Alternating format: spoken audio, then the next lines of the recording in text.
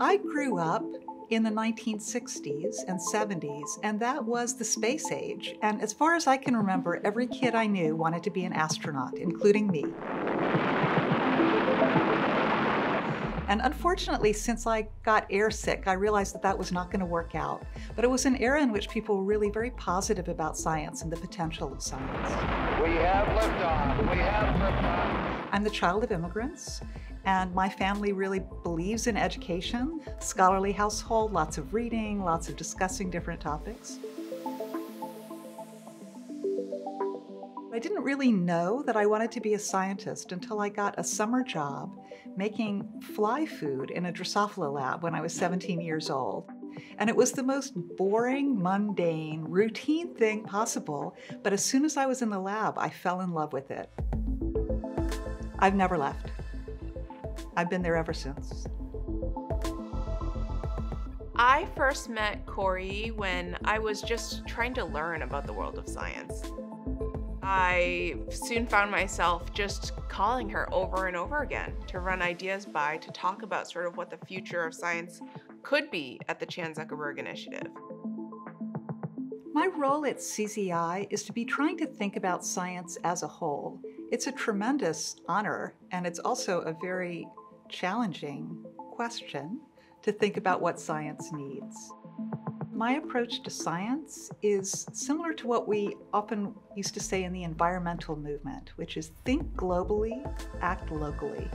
Try to solve very specific, concrete problems where you can make progress, but always try to place them in the larger context of the big problems and the places the field is trying to move over a long period of time. Cori has exquisite judgment about how decisions ought to be made optimally to advance science. She knows the science exquisitely well, but she knows the people. She can see a few steps ahead of where most people can see.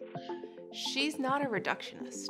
She sees science as a greater, complex, interwoven ecosystem and breaks through the different silos to really have a sense of like, what can we do as a broader community together? Her work on that lowly roundworm, C. elegans, demonstrated that there were a lot of really complicated things that worm could do.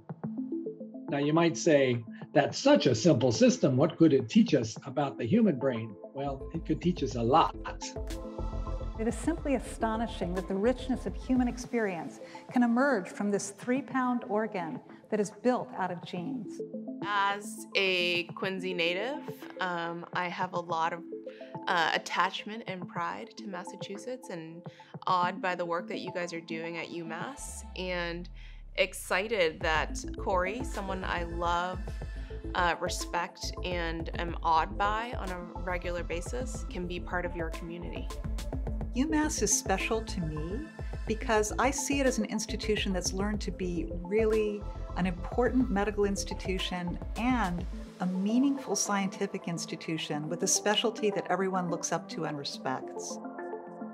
The work that's been done on RNA biology at UMass is so important. We see it now in the COVID era with the RNA vaccines.